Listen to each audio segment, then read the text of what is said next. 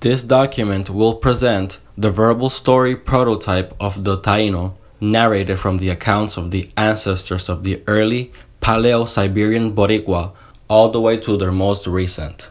This story is a prototype creation of the combination of the verbal, genetic, and anthropological histories of the native Boricua from Puerto Rico, and should only be viewed for entertainment purposes only, and not a legitimate account of factual history. That being said, I created this story to dive into the forgotten past of the Boricua from the point of view of peoples who would have survived to tell the tale, and to have a taste and a feel of what things would their story say if their story would have been written by ancient Boricua.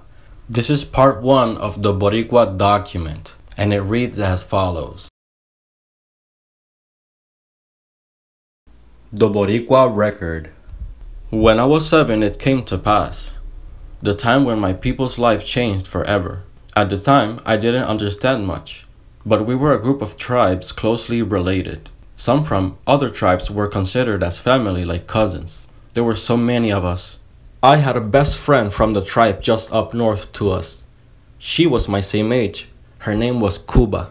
I remember her smile was contagious. Cuba could light a room with joy and laughter. We would meet along with all our families at the big centers of trade.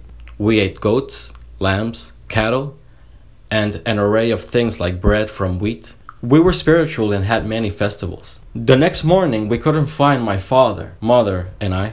The town was in chaos, and the peoples were trying to run towards the coasts, but they were all eventually detained. It was these huge warrior men that began to attack all my tribes at the same time in all parts of our land. The next thing we knew, we were all taken captive just northeast, not too far from our lands. We stopped at the place these monsters called home. It was right next to the seas northeast, and the Iceland just north of that. The monster and his men, I now come to know as Ken, was ordered to follow us further into the lands that we were suddenly exiled to. But Ken had other plans. Instead of letting us go freely, he stayed with us and made us his slaves. My mother, who was 21 years of age, was picked to be a wife for Ken. Ken later targeted most of the children, specifically boys, because they were a threat to him. When it was my turn to go, even as a child, I saw how he treated the wives he picked. After taking the boys out, he proceeded to grab the women by the hair and place them in a line of tied women. It seemed along the way Ken and my mother already had some sort of history and wanted to make my mother his queen amongst his women. My mother was simple, but she was the most beautiful unmatched woman of my tribe, I was said. When Ken came toward me, I knew it was my turn to go. So I ran with all my rage and tackled Ken. I only ended up crashing my face onto his knees. I stand up and Ken towered probably 4 to 5 times the height of my own. He only seemed to get angrier, but he seemingly praised my bravery with a nod, and from the sounds of his language, before kicking my head so hard that I instantly started bleeding from the forehead.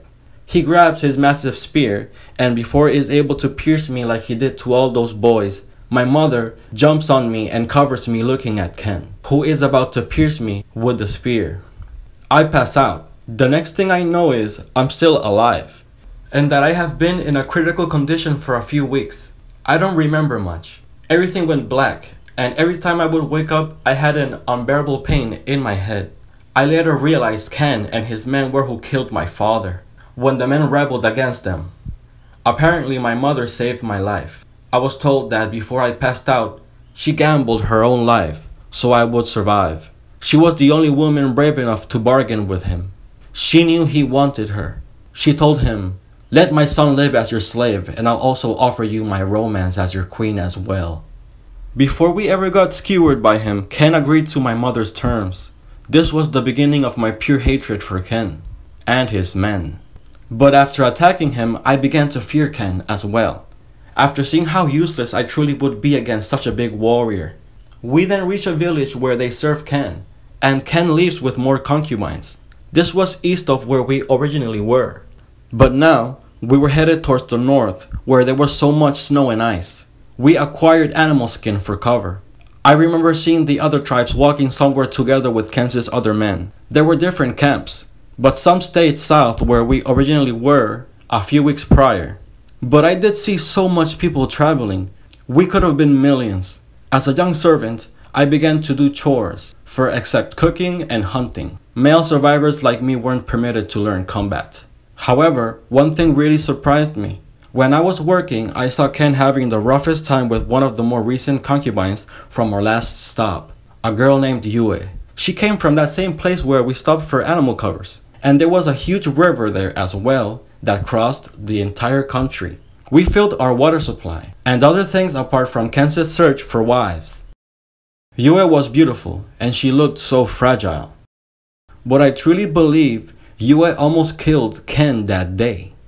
Even though Ken saw her as a playful joke, I witnessed her movements and she moved like a killer. She even pinned him to the ground a few times. I would say, how can somebody so small like Yue pinch such a massive warrior like Ken? We finally reached a place in the north of the huge river close to the mountains, where we settled, and there Ken creates a brutal society, enslaving us in his different settlements. Some were next to the mountains, but us from Ken's camp were closer to the colder plains. It was Ken and his men. This was the place of their favorite megafauna meat, and they were many. I saw 30 of Ken's men take down some of these massive creatures easily, and some would only use their hands. When Ken and his men left to hunt, I took the opportunity to speak with Yue. I would walk freely along his camp cause the queen was my mother. I tried to speak with Yue, but she couldn't understand me, so I used hand signs and emotions. Yue understood perfectly the first time and agreed to train me, where I experienced pain like I've never imagined possible. Yue was my friend. Her training broke me, and even almost all my bones. The things she would be able to do seemed like magic. She could kill any of Ken's warriors if she really wanted to. She taught me to stay skinny to hide my abilities. I couldn't get fat even if I really wanted to anyways. I was thin as a twig, just like Yue. In 2 months, I had already become very strong and skilled from working very hard. I wanted to end Ken, but I was still too small and weak to face the likes of a warrior around 8 cubits in height. I wasn't enough, at least not yet. At this same time, I'm 8 years old. A few weeks later from that, I find myself with a baby brother named Toro. Toro was very heavy and almost as big as I was, and my mom was later expecting another. The settlements were now villages with a hierarchical society. In a year, our language was getting influences from US's people, my own people, and Ken's men. The more fluent ones were the children of Ken's warriors. Even as time passed, I grew even more hate for Ken and his men. Sometimes I couldn't wait to execute my plan. I missed my best friend, my father, and my old life. Why were we ever thrown into this cold hell in the first place? A few years pass and I'm already 14. I work every day with chores and still train every night in secret. Our village traded some goods, and a lot of nations were trying to invade Ken. Ken always kept them at bay with his massive body and his bigger reputation for war. My brother, Toro, was already almost as tall as me, and he was only 6. But he was becoming a great hunter. Apparently, Ken's peoples are born warriors. Yue also had a baby from Ken. One day, Ken decides to seek new women. I had heard they found the next queen for Ken. As my mother, even though beautiful as she was still reaching the age of 30 in a few years. This was one of the things that I mostly hated about Ken, apart from all the suffering he put us through. Like always, we could do nothing. I only needed 3 more years to reach a greater potential where I could be a little bigger and more prepared. But I was already secretly among the best warriors in Ken's settlement of thousands of people. When they bring women, they bring them from the 2 main sources. Some from UA's people, and the others from my own confederation of tribes who are tormented by these warrior men. We all witnessed their arrivals. Some girls are from our local village, the one where Ken's camp resides. Absolutely gorgeous women tied with ropes began to walk in the camp with the guards. There I saw her. It was my best friend who I thought could have been dead from all the chaos. It was her. It was my best friend from before we were exiled. It's Cuba. As I see Cuba, I can tell the distress in her face, and I know she doesn't want to marry Ken. She sees me, and for a second her emotions changed and she gave me a soft look. of relief that I was alive. I felt the same way as my tears went down. She then changes her look away because of what is about to happen. The young women were taken straight into Ken's tent. I started to tremble in anger and to breathe erratically. My mother knew, so she touched me in the back, but I walked away trying to remain calm. It wasn't my time yet, but I didn't want Cuba to walk in that tent. I couldn't control my jealousy, which made me run towards the guards, and I took out 3 that were nearest to Cuba. I broke the ropes from Cuba and picked her up and tried to run away with her. In the commotion, Ken is self-alerted and jumps from within the tent and tumbles my running, so I fall. He grabs onto Cuba, and I try to pull her away, but he surprised me by stabbing me in the chest with a small dagger he had inside his robe. I started to bleed so much that my vision for a moment began to fade. I was going to die again, like that time I was 7. I ruined my 7-year-long plan. I can fight him, but his soldiers were close, and he was thrown his spear. But when he threw the spear with his blinding anger at me to kill me, my mother jumps on the spear and is severely impaled by it and falling onto the floor. I've never felt such anger upon then. My heart sunk so low, it was hard to breathe even. I walked slowly towards my mother.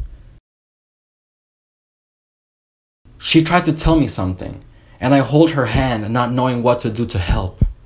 She's fighting to stay alive. She tells me, "Don't worry. It's an honor to die for my young, strong man. It's okay. You did the right thing.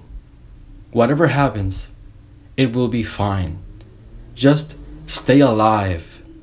Come back another day and retrieve Cuba. Now go, leave!" Ken's men run to detain me, but he stops them and tells me to exile the village. I turn around and run away as fast as I can. With my peripheral vision, I can see Ken walking slowly towards my mother with low shoulders. The guards notice too, so they become silent. As I run for 30 leagues away from the camp, all I can see is the lights of the campfires. And then I heard the loudest gut-wrenching roar that I have ever heard from Ken. So angry and so mighty, I could see the shadow of birds and animals scare off away. At that second, I had no doubt in my mind my mother died most likely in Ken's arms. I was angry, but so deeply sad. My adrenaline kept me going. If not, I would have fainted any second, and I had ice on my chest to stop the bleeding. I ran for what it felt a full day while crying for mother. And for the sake of my own sanity, I had to remove Cuba entirely from my mind. Lest I not done so, I really would have turned back, which would have ended with my life, defeating the purpose of all sacrifices made. This was the hardest decision in my life. I began to slowly faint, but I fight it. I need to keep my distance from Ken. I still knew I was too close. I fell down next to a pine tree within the forest and faint, not knowing what would happen. When I wake up, I'm relieved I'm still alive. It's actually slightly warmer, but I wasn't sure where I was. Immediately a group entered my tent. They were just like Yue. They said they knew who I was. They even brought peoples from my tribe. Boys just like me, who were able to escape from Ken. But these were trained just like Yue. All of them were incredible and actually better than me. But they all reminded me of exactly how good Yue was, and that I was found next to the great river just south. I was confused now, but how? It takes 3 days by foot unless you have a horse, and I only ran for a day. They said it was Yue who brought me to the great river, and told me that Yue is actually a secret weapon who was born and raised to finish with Ken and his men, to avenge thousands that died who are from the great river, and that was her only purpose. Now, it all made sense to me. I stayed with them for 3 months, healing and perfecting my skills. I was already 15 and a half, and my obsession made me become the strongest and fastest warrior of all the villages. My new group knew my drive was a special force that would advance further our plans. So even though they were calculated leaders, they respected my resolve. So when I healed and was fully ready, I mobilized them just northeast of Ken's camp and created a hard-to-reach headquarters if we were ever going to need to retreat.